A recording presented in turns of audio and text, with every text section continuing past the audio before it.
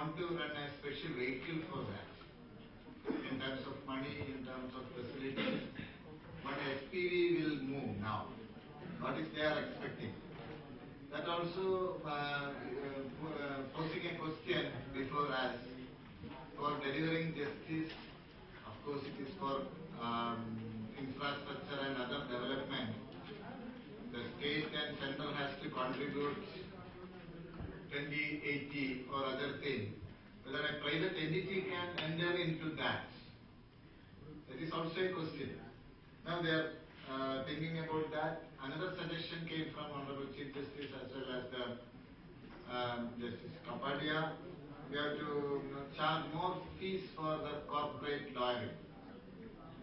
Adding to that, there should be no argument for 3 days, prolonging to 3 days or 5 days. You fix a fees just like Singapore or some other courts they quoted. If you are longing per day, this is the fees. Whatever, because that kind of litigant or lawyers are not in a position to pay. We think about that aspect also. Some lawyers want to argue 3 days, 5 days, 20 days. They are getting the fees.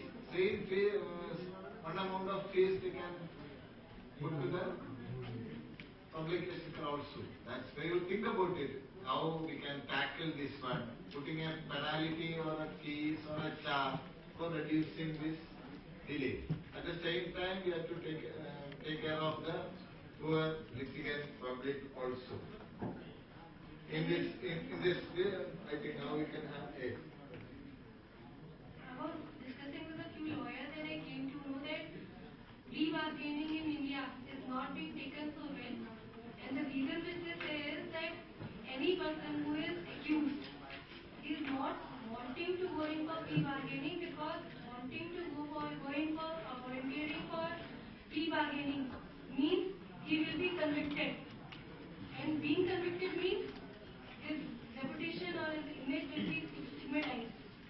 I don't know how many of you agree with that or not, but I have come to know from various lawyers that people are not opting for plea bargaining because they say in case the offence is compounded, we are acquitted.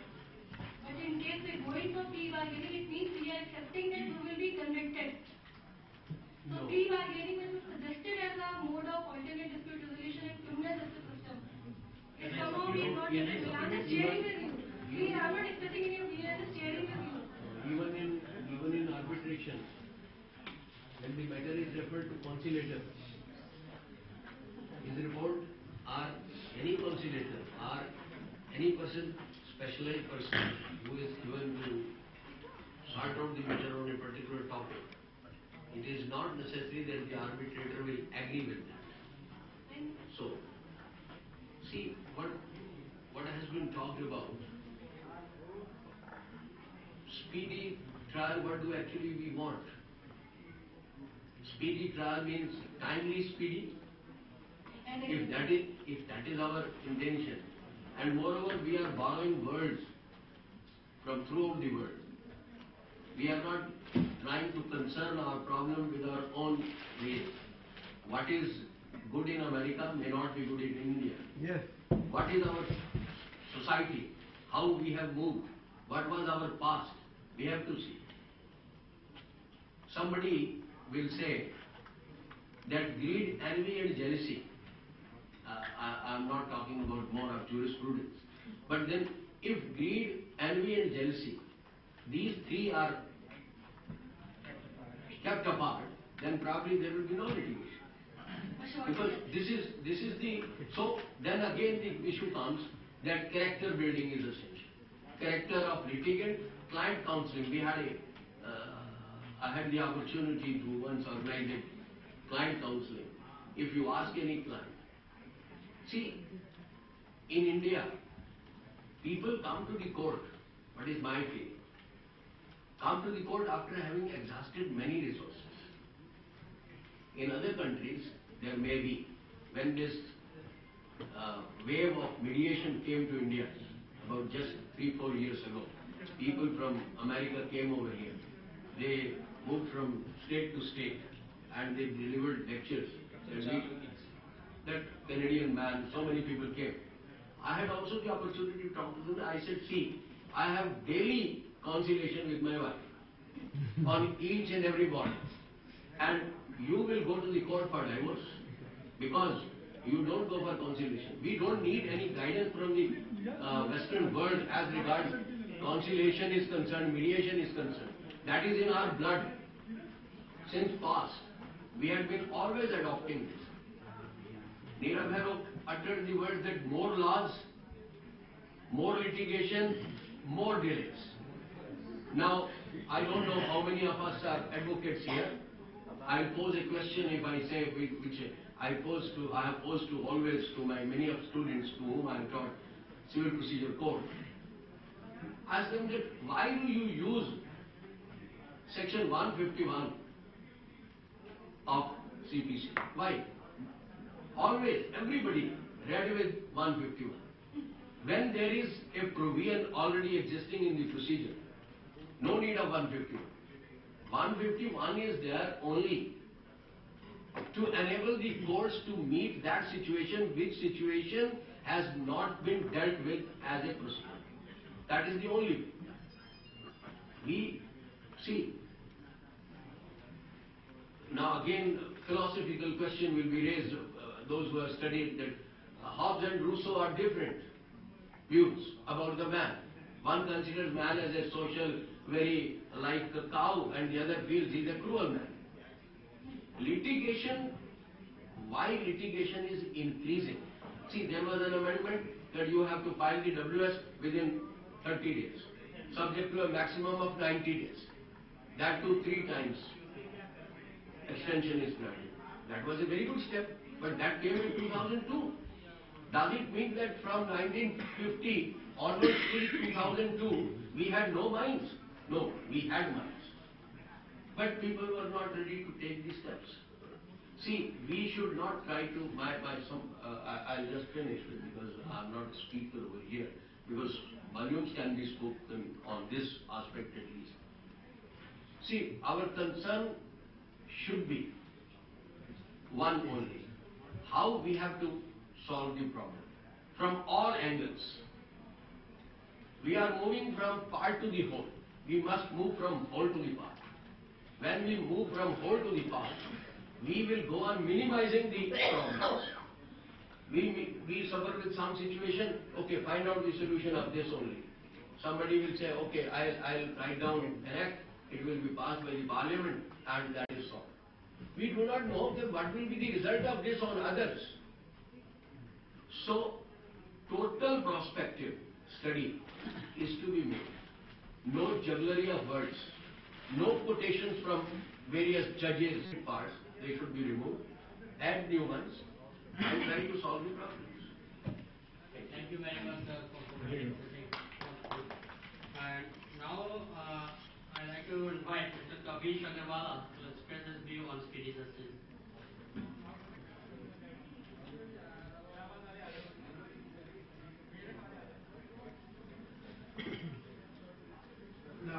Good afternoon, ladies and gentlemen. The topic here is speedy justice. Speedy justice, to my mind, means quick disposal of cases. I am a firm believer of the adage that justice delayed is justice denied. For instance, what is the use of granting so-called justice to a man 50 years after he was victimized, or 10 years after his child was abducted or kidnapped or killed? I strongly believe that in these cases, first of all, what we do not take into account is the mental agony of the victim.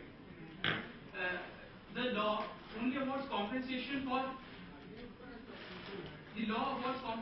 only for the physical damage that is taken on the face of the case. If a man suffers a loss of, let us say, rupees 50,000, then the compensation of 50,000 rupees may be awarded to him, but no account is taken in most of the cases for the mental suffering that the person undergoes. I would like to elaborate here upon what exactly it is that prevents quicker disposal of cases in our country. The first point I would like to raise here is the lack of judges in India. We know that we are all short of judges, the number of judges required for speedy disposal of cases, but still the government keeps spending allotting a greater amount of resources to arms and ammunition, but it is not spending adequate money on public welfare. My second point is judges must be forced to work harder. For instance, we have holidays of several months in high courts and supreme courts, whereas in other government jobs there are these many holidays are not awarded at all. The IS officers or other public servants are not given these many holidays. We must ensure that that judges should be made to work harder. Then, in our country, infrastructure is also lacking.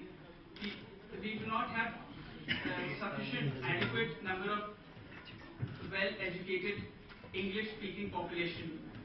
The staff is poorly equipped with the means of quick disposal of cases. Next, there are no clear incentives provided to the judiciary to work hard or for promotion. I feel that in case the judge works if the judge performs exceptionally well, out of turn promotions should be allotted to them. And if it is found that some judges are not working hard enough or are not working at all or are corrupt, there should be demotions for such judges. Next, I feel that there is lack of innovativeness on part of judges in India due to rigid laws. A judge, if he wants to adopt any new procedure, if a judge finds that a case is clear on the prima facie, if a judge finds that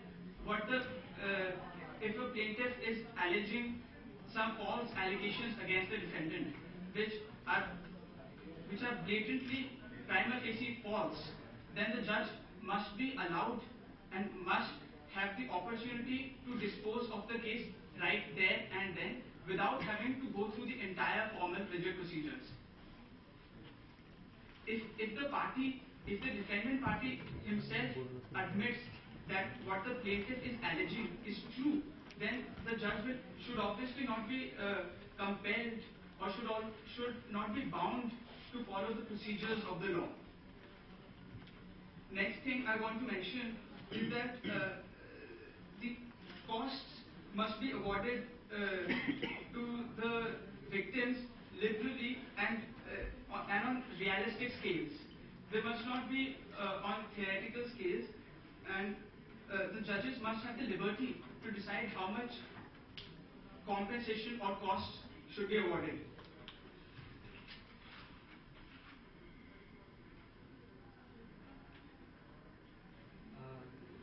Now I like welcome Mr. Saxena, the DJ Aligarh, to express some view on speedy justice. Thank you. I am not wish to join issue with anyone. But perhaps my friend is not well informed. Judges are working harder than any other department, and working days are also more.